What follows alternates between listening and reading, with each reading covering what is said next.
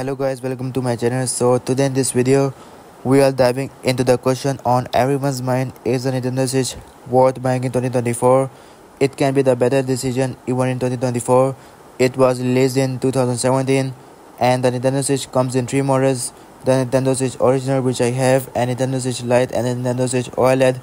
So let's move on our topic. Don't forget to subscribe my channel and like my video. Let's get started.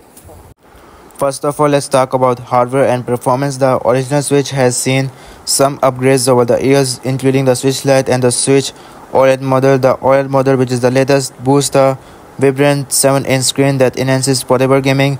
Performance-wise, the Switch might not match the raw power of next-gen consoles like the PS5 or Xbox Series X, but it still holds its own with the solid library of games running smoothly at 720p in handheld mode and up to 1080p when docked. Now let's talk about game library. The Switch has an incredibly diverse library from iconic exclusives like The Legend of Zelda Breath of the Wild, Super Mario Odyssey, The Witcher 3 and the Doom Eternal. If you wanna play multiplayer games, you should play Mario Kart 8, Super Smash Bros. And with Nintendo's online service, you can play with friends across the globe. Now let's talk about accessories and ecosystem. The ecosystem of accessories for the Switch is another plus. From Pro controllers to customizable Joy-Cons, there is something for every playstyle. And let's not forget the countless cases, docks and grips that enhance your gaming experience.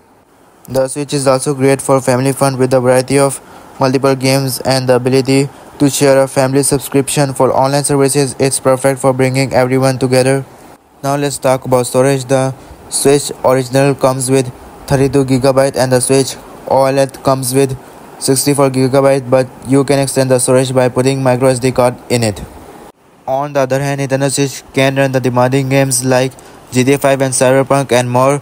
If you like playing these games, then don't buy a Nintendo Switch. You should get the PS5 and Xbox Series X. These consoles can be better choice for you if you like playing these games. I prefer you to buy the Nintendo Switch OLED because the 7-inch OLED display offers richer color and deeper blacks, making your games look stunning and vibrant. Now let's talk about price. The base model typically retails around $300 with the OLED model slightly higher.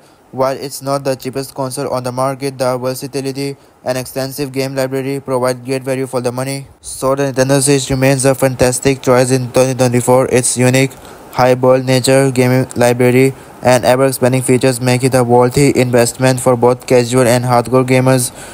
So thanks for watching, and don't forget to like, subscribe and hit that bell icon for more videos. Let me know in the comments if you think the Switch is worth it in 2024, and I will see you in next video. Bye bye.